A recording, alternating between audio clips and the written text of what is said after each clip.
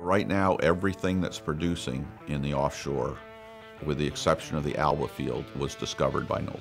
The biggest example by far is Tamar and Leviathan in the Eastern Med. Huge growth opportunities that came about through exploration. If you think about, for an oil and gas company, you develop organically the assets you have, you acquire stuff, or you explore and find new opportunities. So that's the cool thing about exploration, but also the challenging thing. You're the future. I have geologists, geophysicists, and geotechs, and they're all absolutely critical to the success of moving projects forward. And in the case of Noble, we have been fortunate and good enough to be one of the top explorers in the world. They can really transform the company just like that. We actively looking around the world at new ventures, at new initiatives, at new partnerships, so we can ensure a prosperous future for the company to continue the great growth. It's a big piece of the future of the company.